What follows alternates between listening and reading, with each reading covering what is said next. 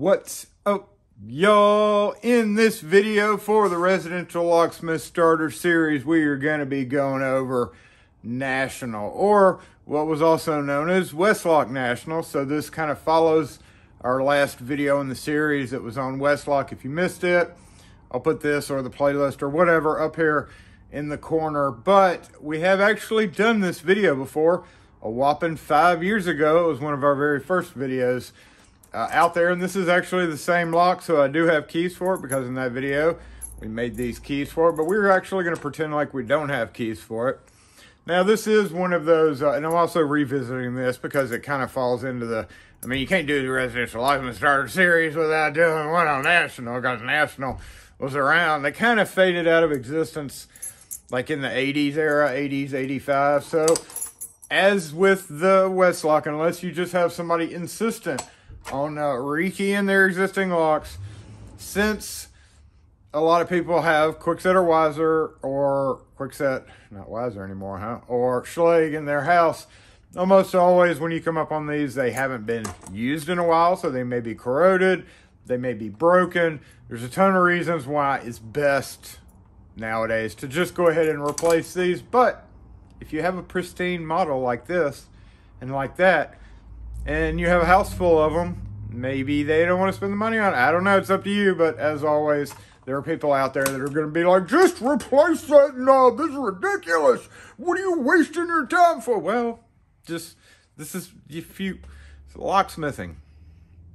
Normally I don't pick these on camera. I think I did on this one, but what Nationals have like a real small diameter core, and it's also one of the only ones where you need a pin punch to take apart the knob. So let's go ahead and pretend like we're locked out of this thing and we have to make keys for it for whatever reason. Oh, the deadbolt is actually not keyed, so we do have to do the deadbolt. Oh no, we're locked out of the doorknob. We gotta get into it before we can make keys for it. Now, if you happen to have watched that video from 5 years ago, you know that we did repin this completely, so all 5 pins are in there. But it's typically, and I say it's usually not hard to get into it. It's usually not. You're gonna have to probably lubricate it. It's always a good idea to lubricate before, obligatory sign before you start picking on a lock. But one good thing about this guy was you could turn it and take a key and like run it in and out. Yeah, that'll help.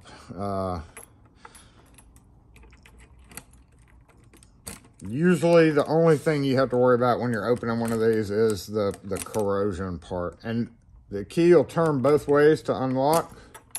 Did we unlock? So you can turn it either way. If you're not having any luck one way, you can turn it the other way, because it is a push button mechanism. And, you know, I say it's not hard to pick these, but, you know, Jason keyed this last time 5 years ago. So, the rule of thumb is if you do your job right and you key up a lock, 5 years later, when somebody loses that key, they call you back and say, hey, can you open the door for me? I accidentally locked it. And you're like, sure. And they're like, yeah, you were here like 5 years ago. There it goes. And you keyed it up, and you're like, that's why it's taking so long to open, because I did such a damn good job 5 years ago. Anyway, oh, son of a bitch. So one good thing about it, one good thing and bad thing. One good thing about it there, we're gonna unpick it, is it does have a retainer. So once it's unlocked, you just push in your retainer there. I'm trying to do this through the camera, and it never works out as easy as literally just doing it. No, you do have to have the key turn. I forgot about that shit. You do have to leave it out. I unpicked it, and that was kind of stupid, because on these you do have to turn the key to depress the retainer. Some locks just have to be in an unlocked position, but things like Schlage or whatever, you have to have the key or you have to pick it. And that was the same way for this guy. So let me repick this, and then we'll continue on the video. Stupid Jason. you gonna do what you're supposed to do?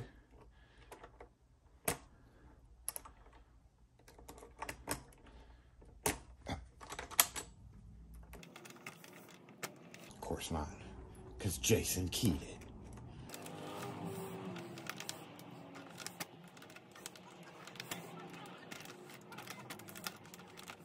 Come on, work with me here. What are you doing?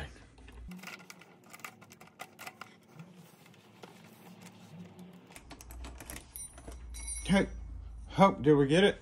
I think we got it in it, and the thing fell out. Hold on. Be gentle. Be gentle. Be gentle. Okay. There we go. Okay, I can't remember whether if it's like halfway turned we can still get it, or if it has to be fully turned, but I'm gonna poke that retainer right there if you can see it. Boom, just like that. Okay, be careful. Be very careful. Because this is one of those plugs that you don't want to fall down in the hole. Because it's kind of like a Schlage compressible core, but not. It's that little bitty tiny Bible. So yeah, you got to be real careful. If it can definitely fall down in the hole, that's horrible. Son of a bitch. So here goes the important thing. You don't have to take it off. If it's tight and it's functioning fine, you don't have to do this. But if you're changing it out, this is where it kind of comes into the part where you're like, how does this come off the door? In fact, I've seen a number of posts, which just pop that off. There's a little notch you can put a screwdriver in and pop it off, but I knew it was going to pop off. So that exposes that, and then people will unscrew it. And you just have to unscrew it a little bit to be able to twist this rosette. Yeah, just like that. Oh, a little bit more. And this comes off. Now, you can either push your retainer in, or you can turn this until it gets to the area where the retainer will. So they actually very nicely put a cutout right there for you. All right, so this is where it trips up everybody. How do I get that off? Now, normally, just like with the Weslock, you turn it. You turn that, and it'll let you pull it off. But sometimes it won't. So you do have to be prepared to grab your flathead screwdriver and stick in there and get it off. Now, most of the time it comes off fairly easily, but if you look when you press the latch down right here, it does not pull that in. That's two independent spring mechanisms. So the hard part is putting it back on, because this has to line up with that, and you can see that kind of gets in the way. That's not how that goes back on. It literally has to be catching on these two grooves right here, here, and here. And if you try to do that, you can see this is in the way. So you physically have to push this back with a screwdriver and then try to guide it on just like that. Make sure you get it in the grooves. And we're going to put this back on before we rekey it. So if you had to take it off, that is the how you take it off and put it back on, because it can be a little tricky. So we're going to tighten this back down and be ready to put our outside knob on. Also, the outside is adjustable. If this isn't tightening down for some reason, like and it's still loose, basically your outside trim is adjustable, kind of like a commercial door lock, or many others actually, but this will screw down. So if you screw it down, it'll make it tighter for thinner doors. So this is a thinner door. It would need to be screwed down a little bit more than it was, because it was probably set for a 3 inch and 3/4 door there. All right, so we tightened that down, and we're just going to pop this guy back on. Tab maybe on this side, right there. Nope, right there. You know, I honestly don't believe where any of these tabs go. Does this go? Oh, let's go that way. Oh, there. Okay, I think that's right. And then, of course, Put your knob back on. Push your retainer in. Now, deadbolt. It's just the standard deadbolt. Just unscrew it. Every so often, like we'll look up when we get to the counter up here, you do run across some with a non-removable screw. Just like Wiser and a few other companies have always done. So that may require you to use a big flathead or one of the specialty drivers. So that's it. That's not that bad for the deadbolt. So I did want to show you my Weslock keying kit that I failed to show you in the previous actual Weslock video. And it is pretty awesome kit, as all of them were back then. Even has those springs. Remember that spring that I had to replace, and I said it's fairly stiff? Here are the actual springs, actual part number 12193, and they are so stiff you can barely squeeze them together with your fingertips, as well as some springs. Now these actually springs would come in handy for certain uses because they are shorter. There's a lot of manufacturers out there that use really short springs in their top, so it'd be a good idea for me to actually take some of those out and use them. Caps. Some people in that video, after I posted it, that's for the Vanguard, there's a different spring. Some people in that video posted that they like the new Weslock, and you're entitled to your opinion. So this shows kind of two different styles. Neither one of them, this one I think was the one we did, so that would have been the 1100 series. And there was the older style that kind of looks like what we're about to see with the knob, except it was designed a little bit differently. Shortest pin size there is not much less than a 156, and I'm going to bring that up because when you are cutting the keys for these guys, always cut your keys deeper than like a 4, because the small diameter of the plug, we're not going to be using any pins even on the 9th depth. We're not going to go beyond about 240, 243. But one interesting thing to note is the different plug styles. These were almost like a Wiser style, but obviously they're national key fits in them. And we see this with the old Wiser deadbolts, where it has 2 screws and 1 screw on each side of the double cylinder deadbolt. This may actually be a rim cylinder. Maybe. No, it can't be a rim cylinder because there's only 1 screw on the outside. It has to be a double cylinder deadbolt, I would think. I don't know what that was, but I bring that up because the core on these are actually the regular 1/2-inch core. Now I cut these keys, not this one, but I cut these keys on the card 40 National Rockford large pin. If you have a framing, you would use the 1064D NA6, which is actually also an NA25. Weirdly enough, they kind of discontinued the NA6s. JMA may have them. Woo, resonant. But most of the major distributors only carry the NA25, which is the same key with just a different head. So there also is a 1064D, which is the reverse of the R1064E, in this case the head of it, and you can see it's the exact copy of it. But you very rarely run across those. Almost, I've got a bunch of them, and I don't even think I've ever cut one of those. So I prefer cutting these on the framing machine, but whatever you have will work. I would suggest, if you're using this card, to widen the cuts a little bit, kind of like we did on Weslock. Maybe not to that extent, but a little oomph left and right will come in handy later on, as we see. So we're going to go ahead and push the pin down into this deadbolt core, being very careful. The bar is kind of thick and not tall, not wide. See, here's a Wiser latch. See the difference, the width. It's only about 3/4 of the width of most standard deadbolt bars. So while you could use a wiser bolt to replace this, which these aren't made anymore anyway, but you couldn't use really a thicker tailpiece on the latch, because it's pretty much that. All right, got that one apart, and we've got this picked, remember, to this 9 o'clock or 3 o'clock position. So if one thing when you're putting this back together, and you always forget to do this, it's got a ridge on it. That ridge has to align with the Bible right there.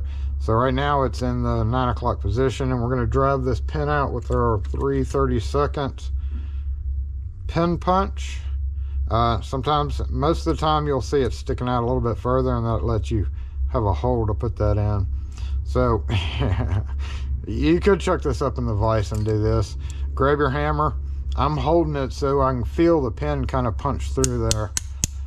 And again, depending on how long this guy's been off there, I can feel it jabbing into my finger.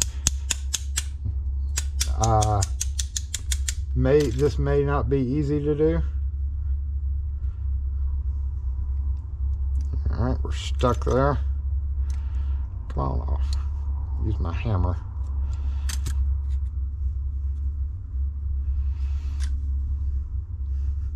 There, it already came out. Yeah. All right, take that off.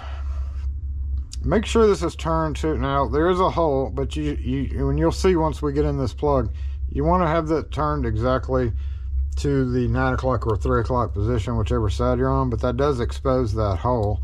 And as I mentioned, you have a smaller diameter plug, so your 1/2 inch plug is regular standard plug follower is not going to fit.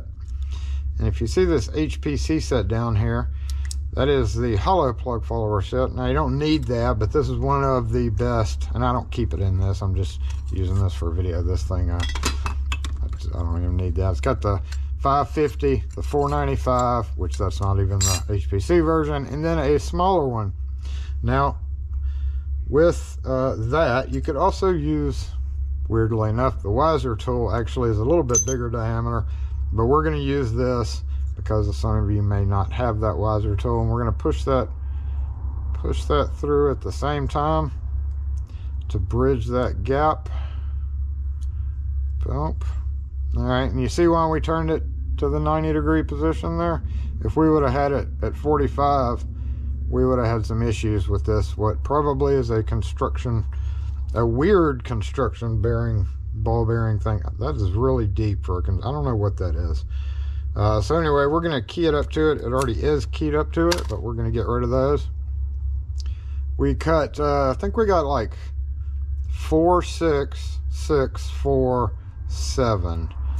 We're going to go all the way over here, because I believe, yep, 4 depth is a 186. And you see why now. To stay 3 or 4 below 3 would be 162, 165. So that's 4. The fourth one is 4, so we're going to grab another one of those. All right, then we got 6, 6. Now normally you'd go all from, if that's 4, you would kind of go 5, 6. So we'll try the 216. That's a little high, so let's knock it back down to 210. Maybe it's not 6, maybe it's 5.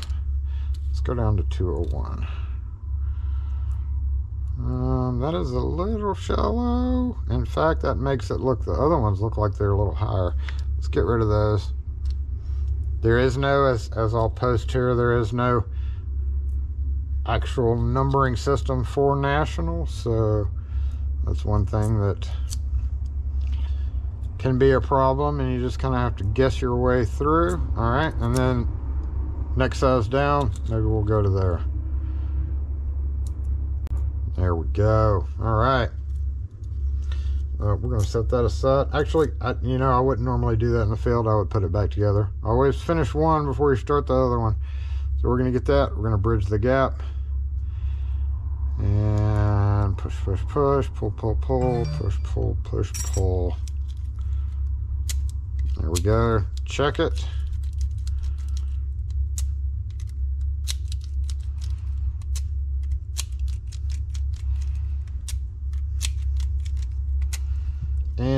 we need to shim our deadbolt. Grab that shim that we just used. Shim shimaroo. Now I knew those top pins and springs were okay, but as always, if you're working on this for the first time, check your top pins and springs. Okay, got it turned. Not as important, but 90 degrees. You can leave your shim in there if you like doing it that way. That's always the safest way to do it. Here I'm using this. Normally I would probably grab this guy and push it through.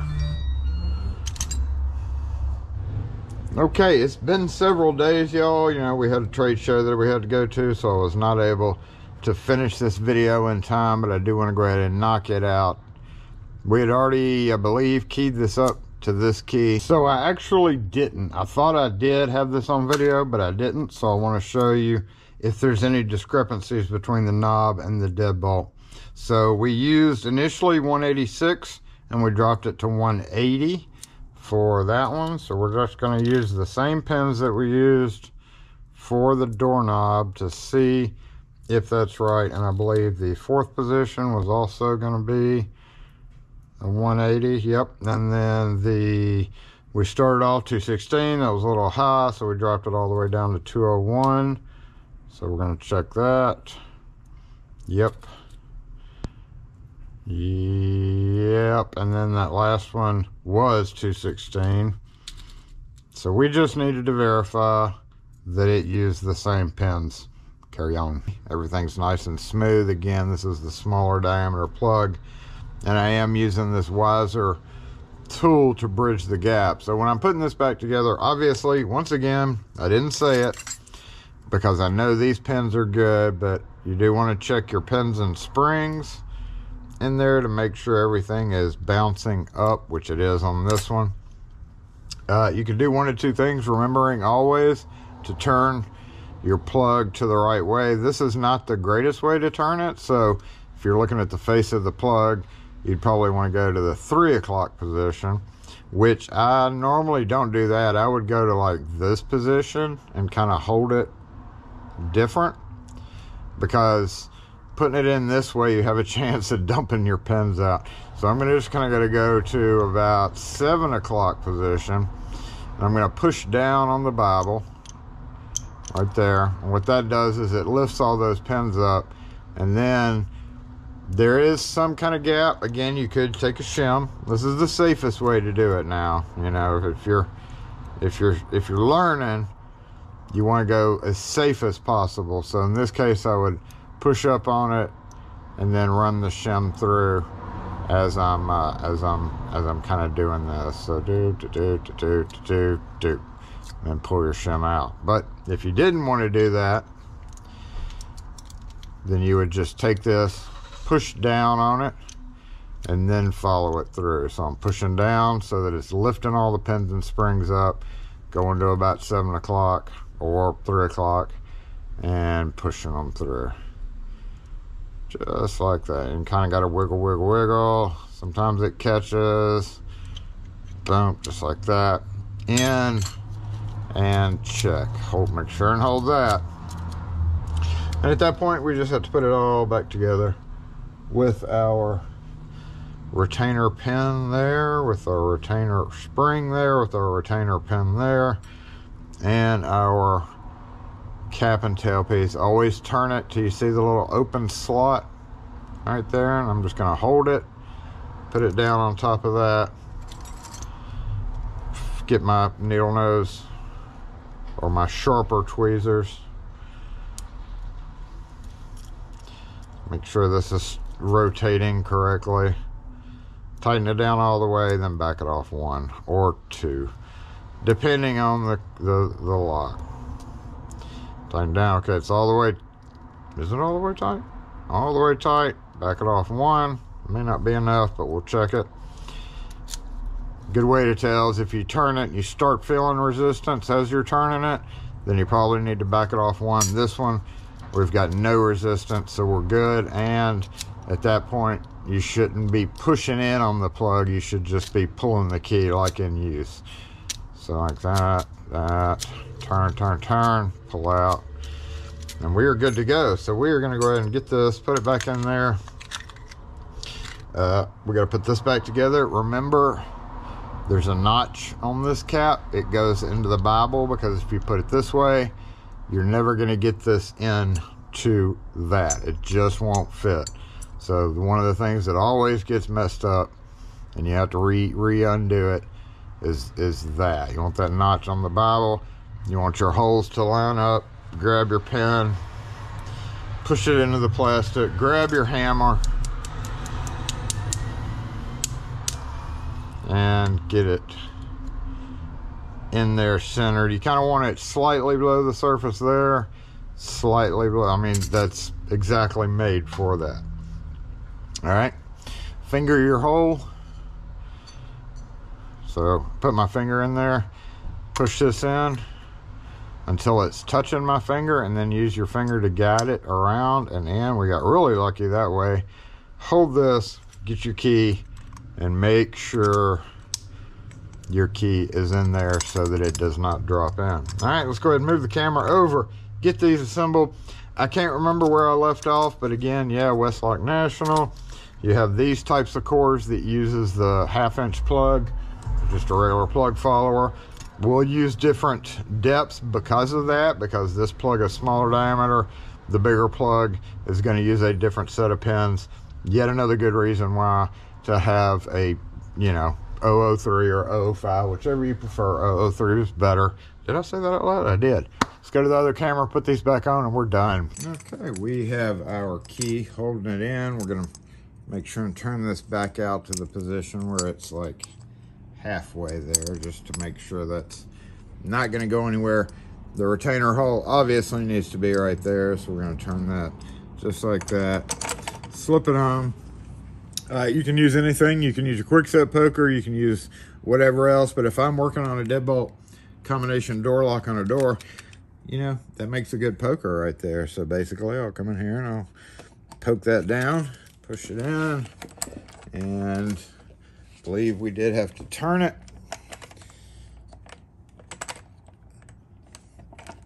Nope, we didn't have to turn that one. Okay. Some you do, some you don't.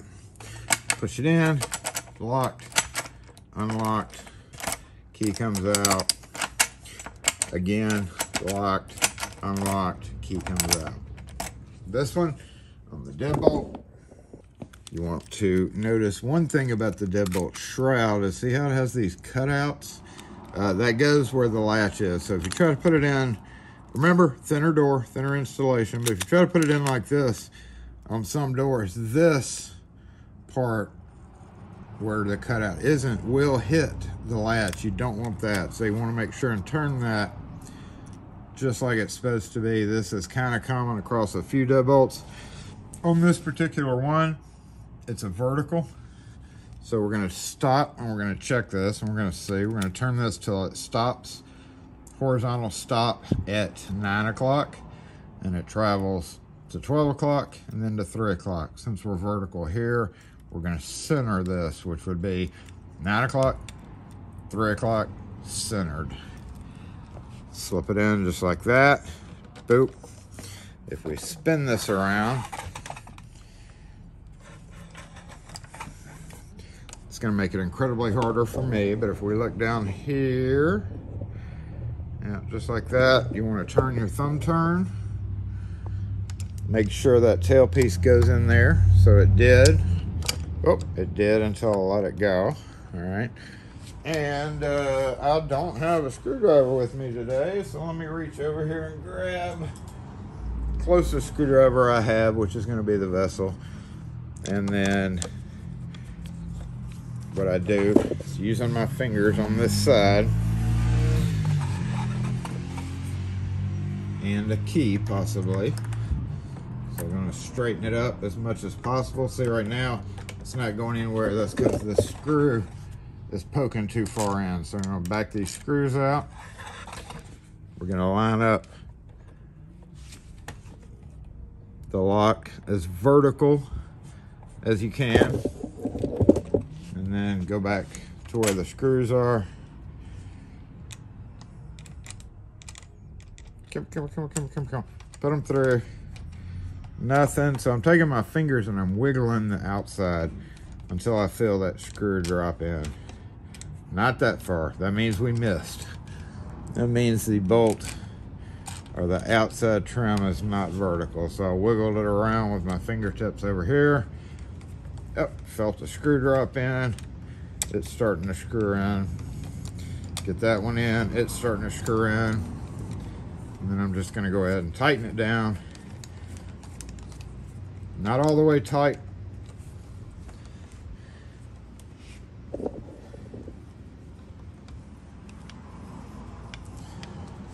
Get it loose. Some doors you're definitely going to be able to see where it's been, which for the most part may be right, but it may or may not be. So like we got some slack right there and we got some slack right there. I'm going to answer the phone. Oh, price check, price check, price check. All right. Make sure you're covering your old outline that may or may not be there.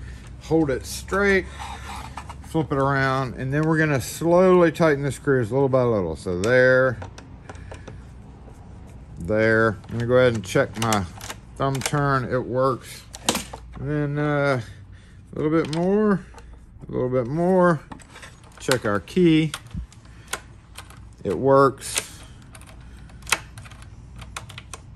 Check to make sure the key comes out. It works. And we are done. Snug it up a little bit more maybe. Doop. Doop. Still works. And still works. So we are done with that one. And hopefully this will be the last national video that I do, unless I have another weird one come up one day. But I felt like it was important for the Residential Locksmith Starter Series, which I'm going to put the whole playlist at the end here. And we are getting very close to getting diplomas. We're going to have a test on all, kind of. We're going to have a test to see how well you paid attention during this whole Residential Locksmith Starter Series, which is coming to a close with just a few more. Of course, there's always a ton of other stuff, and I know some of y'all are going to be like, you didn't cover this, you didn't cover that. You know, maybe one day I'll just kind of add it to the playlist, even though we don't call it that. But I'm kind of feeling like this series is coming to an end.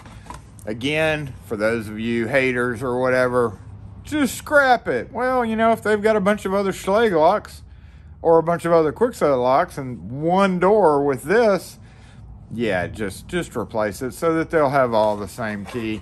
But if they have a house full of these and they're in beautiful condition like this, honestly, there's not a whole lot of reason to not know how to rekey these. So anyway, thanks again for watching. If you have any questions or comments on any of our videos, post them in the comments section, and we'll catch y'all next video. Boo. As always, thanks again for watching this video. Make sure you subscribe to the channel by clicking right here and checking out some of our other videos that we have linked. We appreciate all of our subscribers. Please hit that thumbs up button, and we'll catch y'all next video.